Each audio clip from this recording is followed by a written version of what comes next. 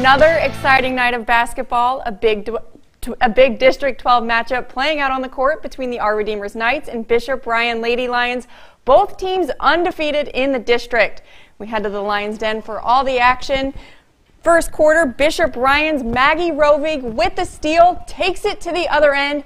She's going to step back and drain a big three right there. Lady Lions really showing off tonight. Look at this move by Tochi Udekwe. Pauses right before bouncing it off the backboard. They're up now by 4. Second quarter, Knights trailing Aubrey Greedle finds Maya Bevedo, and she finds the net for 3. They're down by half a dozen now, but the Lions gotta protect their den. Sydney Upton from outside the arc, her three-pointer extends this lead, and the Lady Lions take down the Knights 41-28 the final. The undefeated Garrison Lady Troopers hosting the Kenmare Honkers. Second quarter, Lady Troopers up by 11 off a steal. Sweet Cedar Perkins gets the easy layup, forcing Kenmare to call a timeout. Perkins finishes the game with 21 points. Garrison's defense showing up big tonight, causing another turnover. Mia Gehring long pass to Kara Scheller, and she gets the layup. Lady Troopers now up 15 after the break. Honkers, though, not going down without a fight. Brooklyn Roden with the deep 2, hoping to give her team some life. Garrison wins big, 66-48. The South Prairie Royals hosting the DLB Lakers.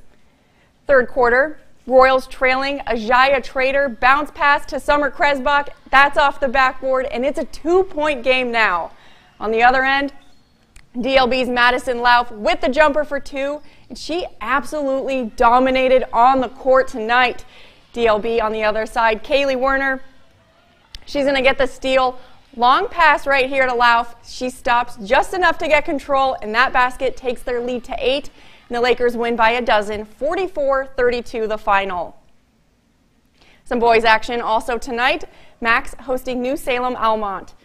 Second quarter, Holsteins with a 5-point lead. Rylan Supir misses the 3, but Wyatt Kuhn goes up, gets the rebound and the basket. Off a turnover now, feed to the other end. Kuhn, this time Weston Kuhn gets the fadeaway jumper, extending the Holsteins lead to 9. Max down 12 now, out of a timeout. Ashton Yellowbird with the pull-up jumper for 2, cutting the lead down to 10, and the Holsteins win 62-43. The Garrison Troopers on the road facing the Central McLean Cougars. Troopers win 55-48. The Powers Lake Ranchers hosting the Mandaree Warriors. Ranchers with a big win at home, 82-52. Let's take a look at some more girls basketball scores from around the region. Class A basketball, the Minot Majettes win on a half-court shot by 8th grader Maggie Fricke. That's going to be on this week's top plays, so you're definitely not going to want to miss that one. Back to Class B girls, Botno Stars hosting TGU Titans. Stars win 64-50. Nedrose Cardinals hosting the Drake Animus Raiders. Cardinals win. Glenburn Panthers taking on the Surrey Mustangs. Glenburn wins on the road. The MLS Mavericks hosting the Lewis and Clark Bombers. Mavericks win at home.